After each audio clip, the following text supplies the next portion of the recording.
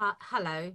Well, obviously, it is a huge pleasure to be here, and I'm really impressed by the numbers of people that have come in on a Saturday to have this conversation. Um, to just as Melanie said, I live in East London. I'm a Christian, and I attend a currently attend. Well, no, I'm not attending anywhere now. Because to be honest, I don't like Zoom services, so I'm literally not attending anywhere. I can't bear that Facebook service thing. Ugh. Anyway, it doesn't suit me. But when I was attending, I was attending an Anglican church in the neighbourhood where I live in Forest Gate in East London. I guess I always want to start these things by saying that my starting point is that I am relatively new to climate. I think maybe 18 months ago, I hadn't really thought about it very much. I was aware of it like anybody is, but I hadn't really done a lot of thinking about it. And I came in holding tight to the tales of Greta Thunberg.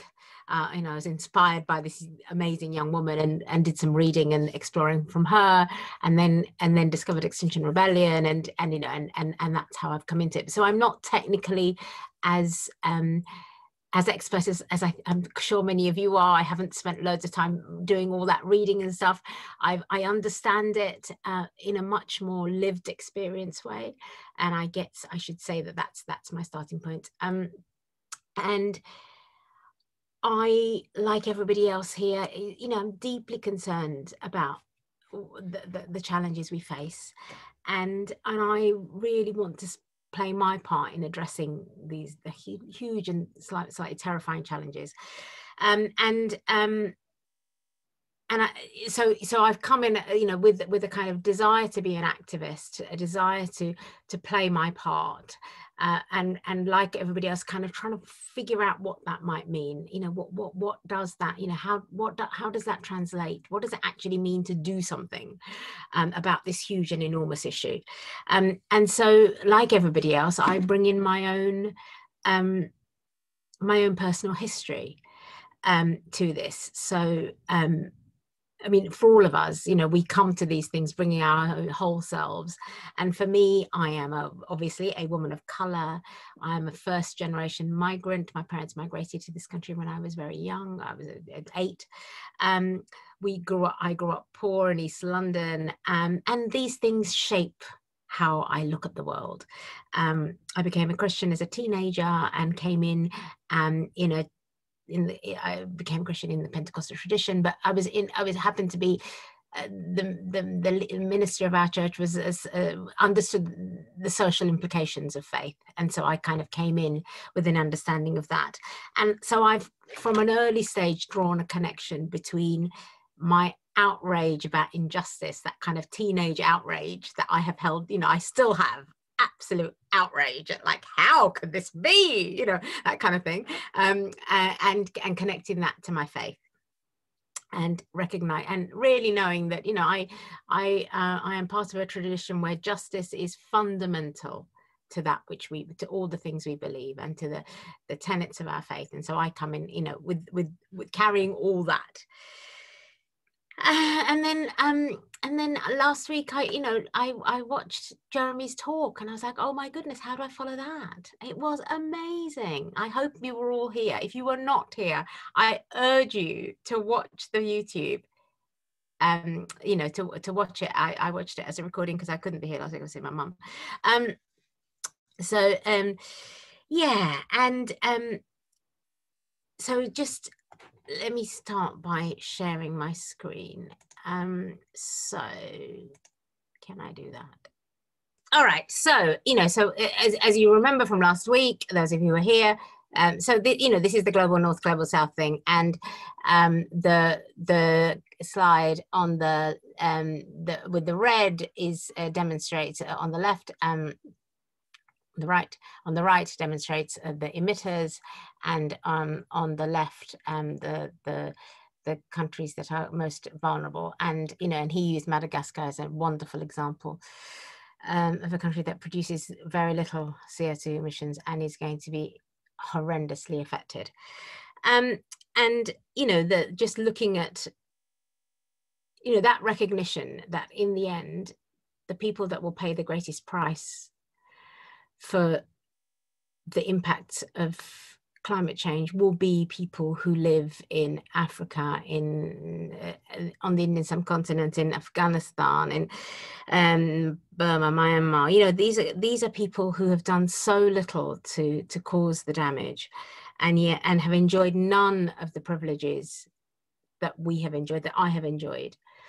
And yet will, you know, those will be deeply affected. I think that, you know, that's just such a stark and horrible realization that it does spur us to action, doesn't it?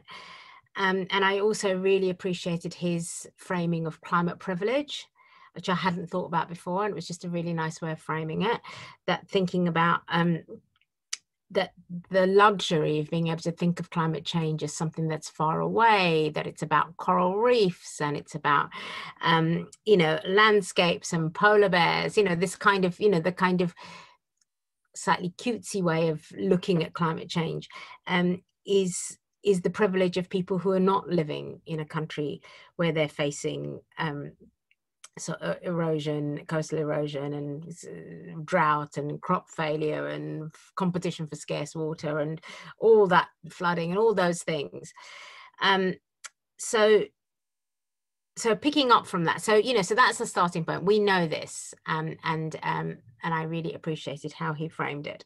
The other thing that he did was his talk about institutional racism, which again, I mean, I'm using a different set of images, but you know, the way he separated personal racism, individual racism, with institutional and systemic racism, and I think that thing of being able to say that a system is racist is not to say every single individual within that is going around harassing people of color. You know, it was just, and I realized when I listened to him that I thought, well, actually, we don't say as clearly as that often enough. When Stormzy said this country was 100% racist in an interview a year ago, or maybe it was more, I don't know.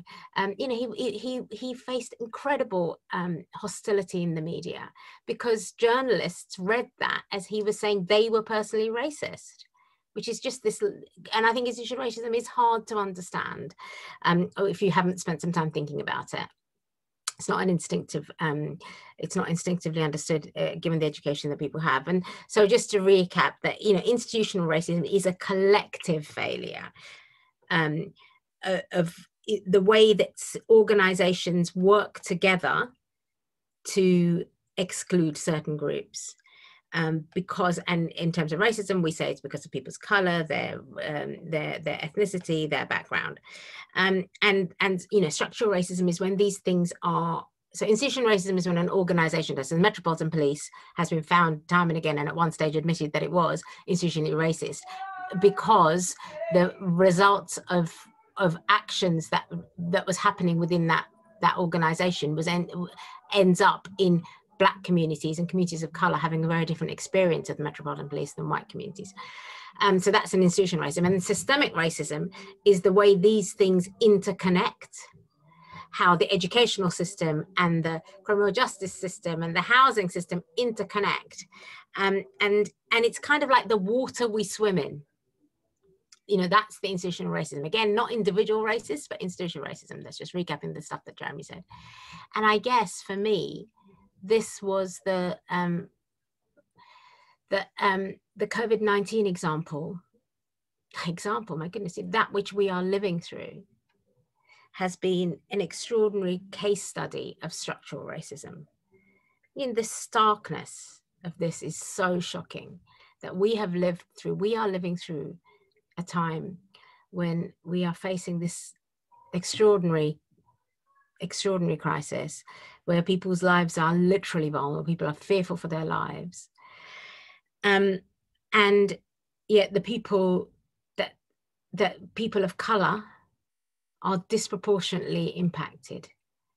And when the data first came out in May, there was a lot of kind of, why is this? Is it because people of color are not, we don't social distance? Well, it was before, so we weren't using the phrase social distancing quite the way then that we were now, but there was stuff about people not, people living more communally, that people that ethnic minority communities, Black communities, communities of color are you know are not staying away from each other in the way the rest of the culture was.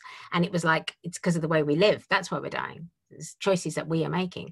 And of course, you know, but the reality is it's an interface between poverty and housing and service sector jobs, poorly paid jobs, and people not being able to afford to not go to work, and people not having the luxury of working from home, you know, and lots of other things. So it's like, it's this kind of whole mess of stuff, which has ended up with us visibly seeing that people of color, Black people, are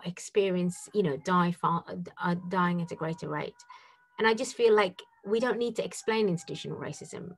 We won't need to explain it in the same way in 2021 as we did in 2020, because we will all have lived through it. You know, we have seen how it works out. And obviously in the States, that's really playing out now. I mean, it's awful, but I don't want to think about the States. And then I moved to kind of our own movement. I mean, my contention is that thinking about institutional racism and, you know, and the way diversity plays out in our movement, you know, I'm part of this, you know, in our movement, you know, we have to say that the picture at the top is much more common than the picture at the bottom. You know, the picture at the bottom does exist, thank goodness. You know, it is not. So this is not a white movement. I you know, Melanie and I and all of us, many of us here are here to contend and say it is not a white movement. There are many people of color within their movement, but it is you know, the dominance is white.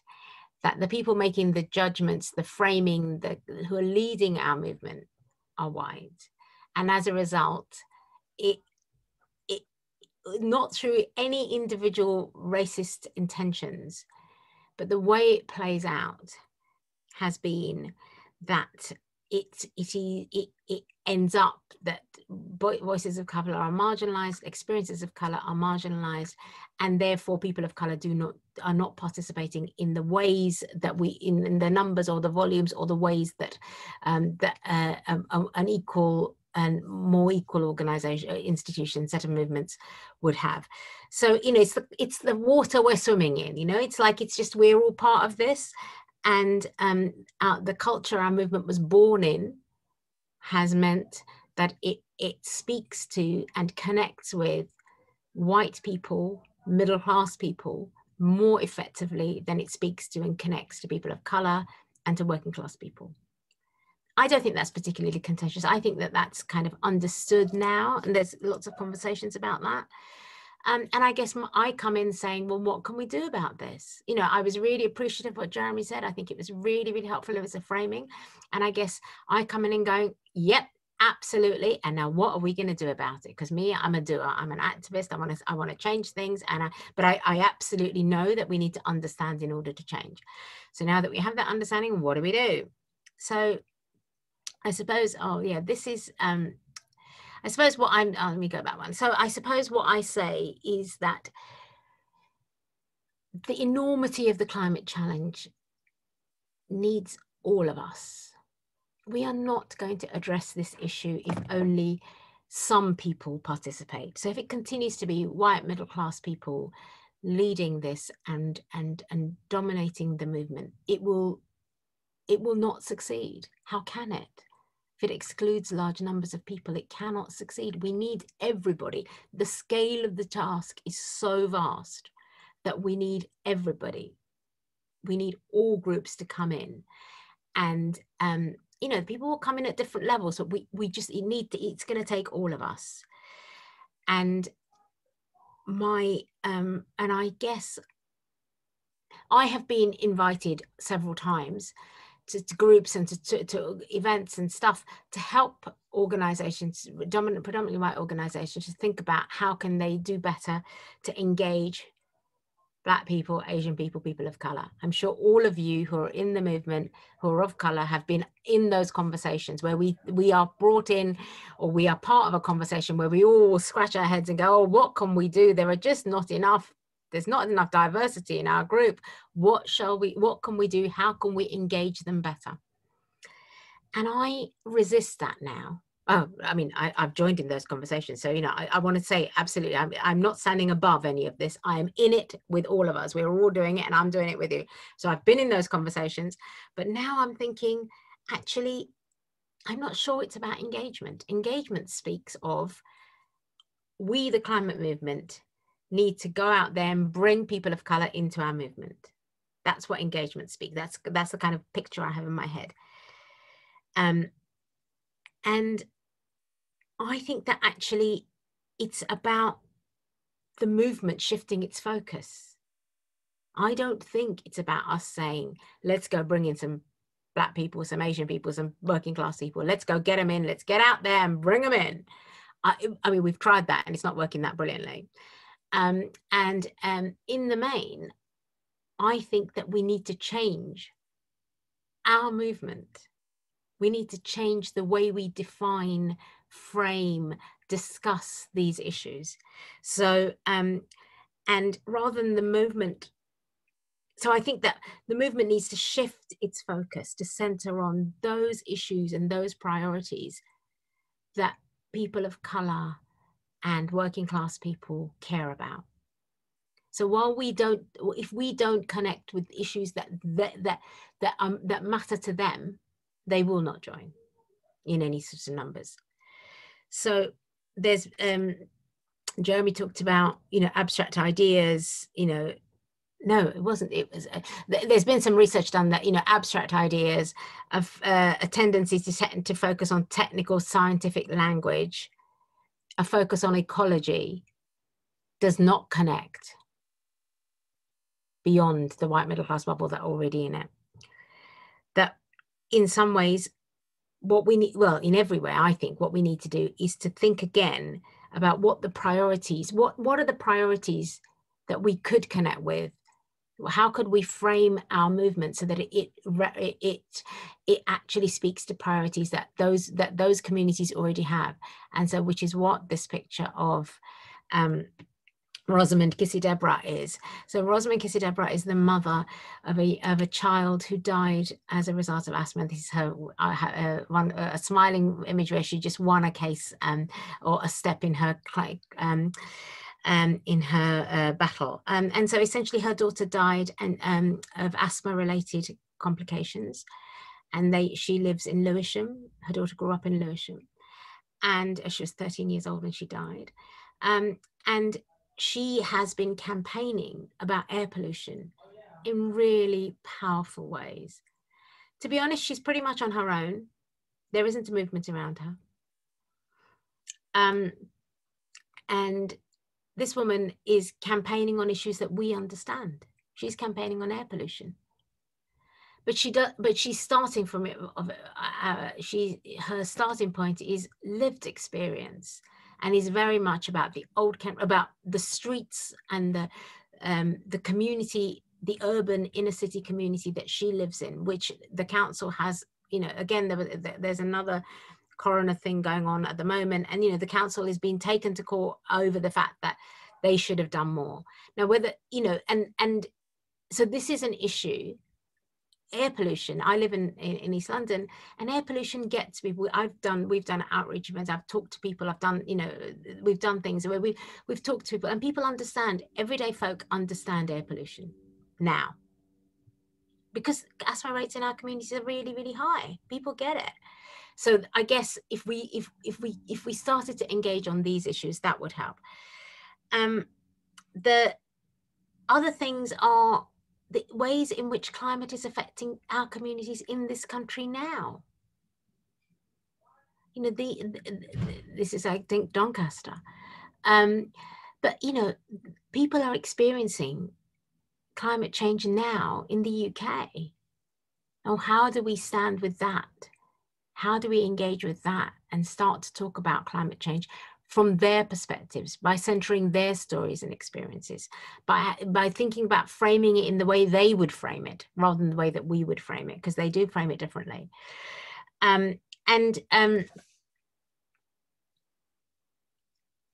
and then I guess this slide is I've been doing some work in, like many of you, I'm part of a number of groups, and one of the groups that I've been doing some stuff with is Green New Deal UK, small, young, started a year ago, I think.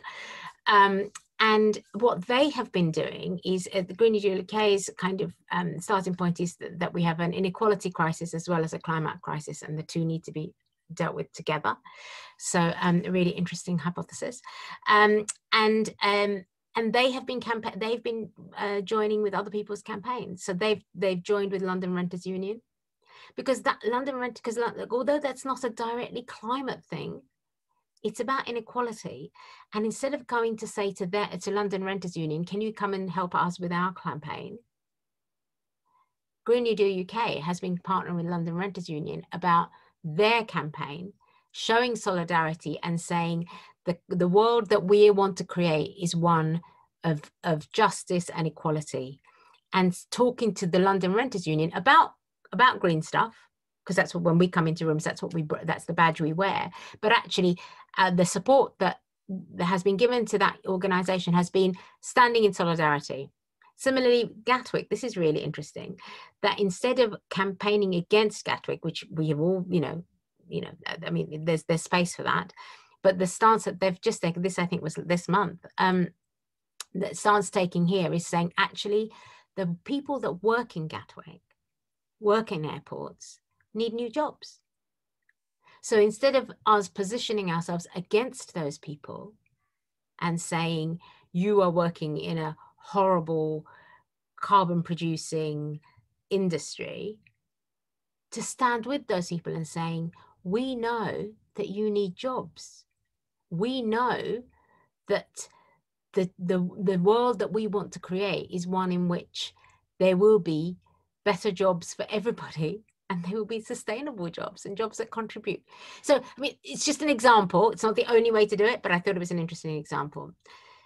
The thing that, as Melanie said, the thing that I have been doing is working with Christian Aid to think about how Black majority churches could get involved in climate discussions. And so over the summer, Christian Aid worked with Cervantes, a big research company like Ipsos Mori. It wasn't Ipsos Mori, but that kind of organization, to do a survey of Black Christians, and this is what they found. And so that, the recognition that that Black Christians do feel informed.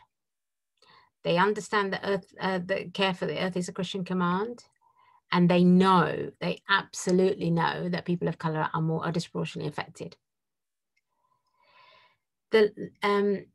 Half of those surveyed said that they would get more involved.